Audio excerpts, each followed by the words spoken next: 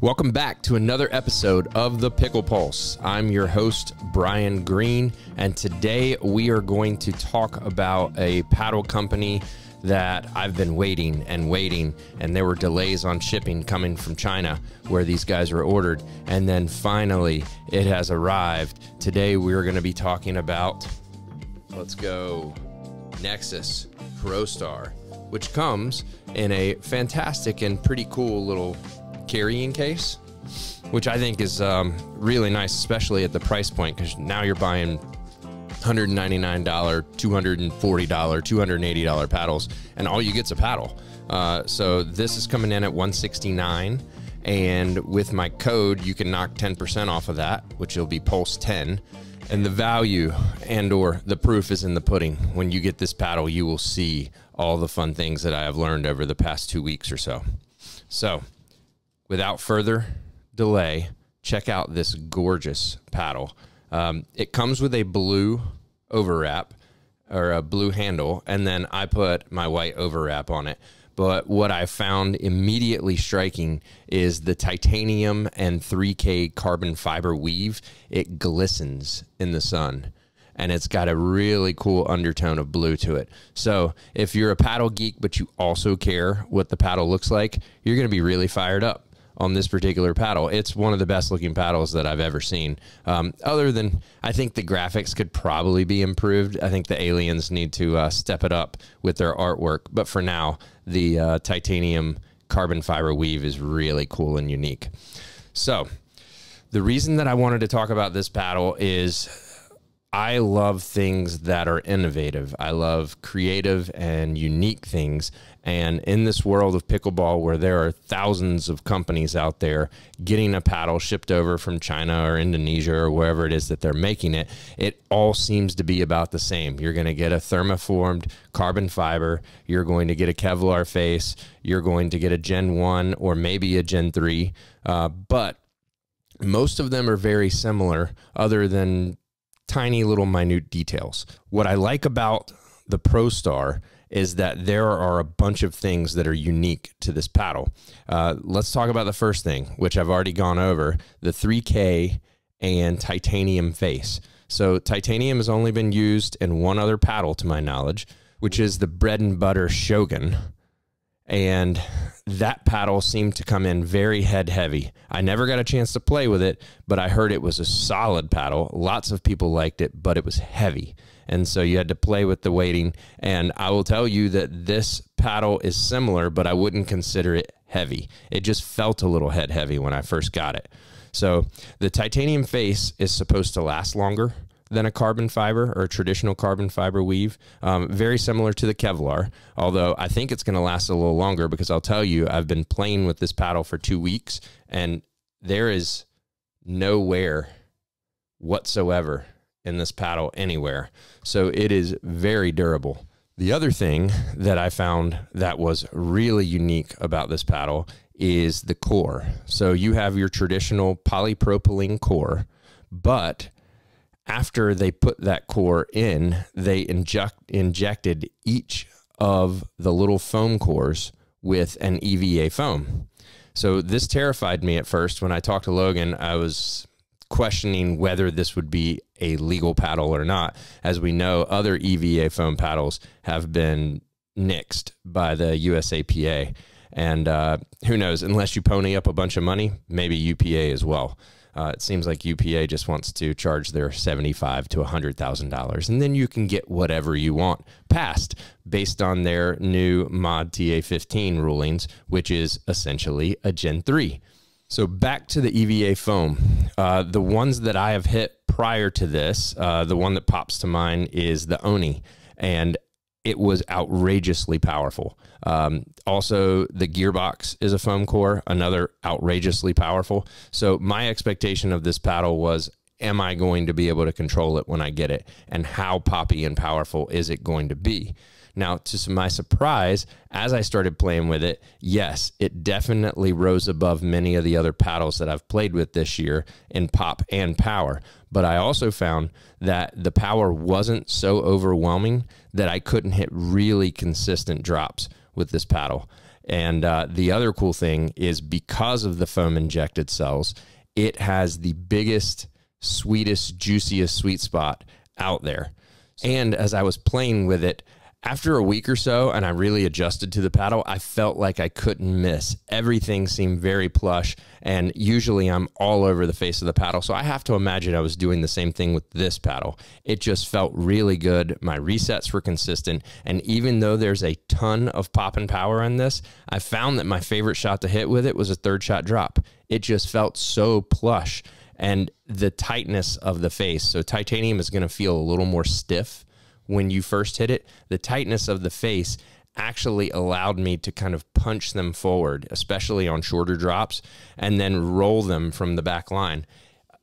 I felt super comfortable hitting third shot drops with this over and over again, and you'll see in the videos that I hit a lot of them. Once I got used to the feel of the power, I then could swing really hard and keep the ball in. So it was a paddle that took about 5 hours or so to get used to. But once I've gotten used to it, it's been one of my favorites to play with. So let's talk about the overall specs for this paddle.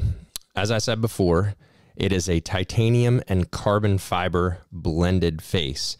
It has a honeycomb polymer core with foam injected cells. So each one, as you saw in the video that I put up, is injected with foam, which creates this super plush feel.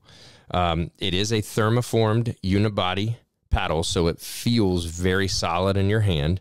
It's a 16.5 inch elongated shape. The paddle width is 7.5 inches, and the paddle weight comes in anywhere between 8 and 8.5 ounces.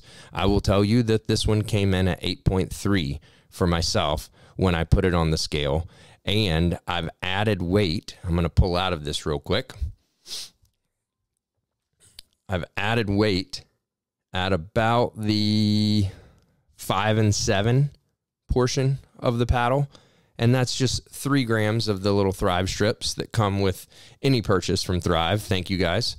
And by doing that addition, it took away the head heaviness of the paddle. So anyway, I'll get to that again in a bit.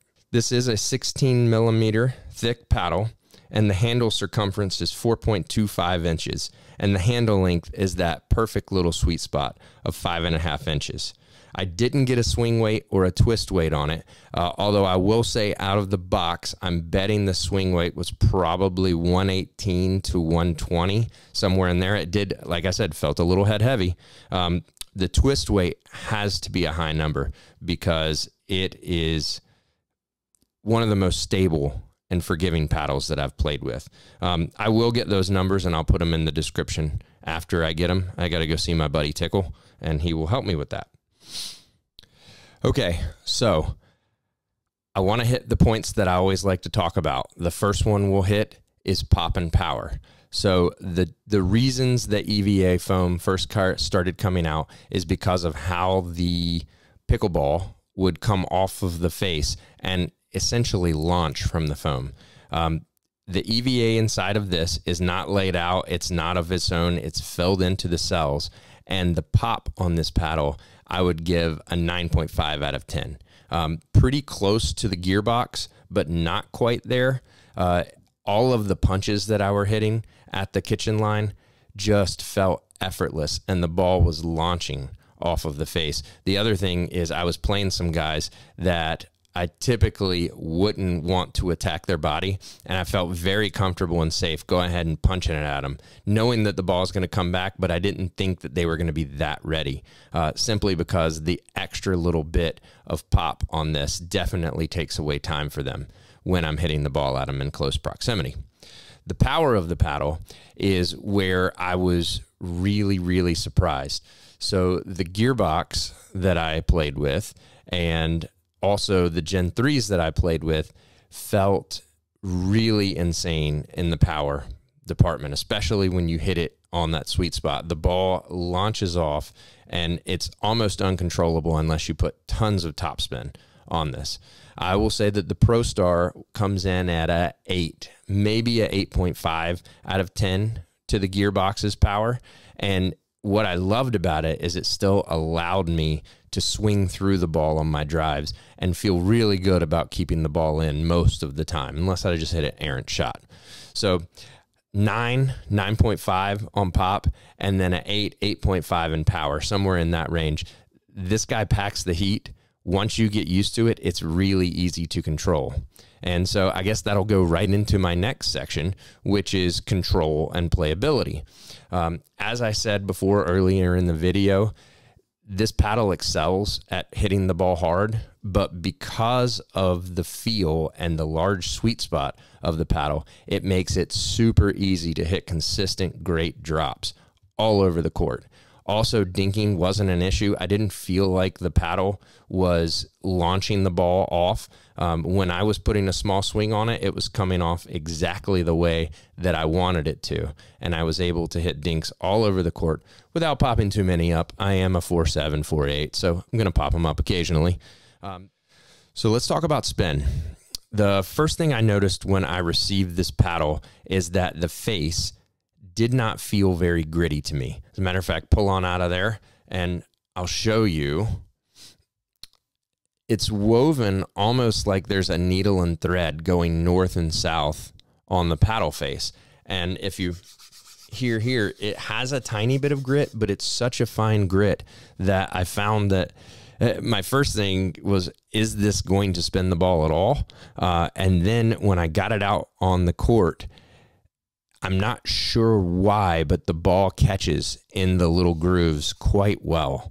And I was getting a lot of spin. I wouldn't say an overwhelming spin.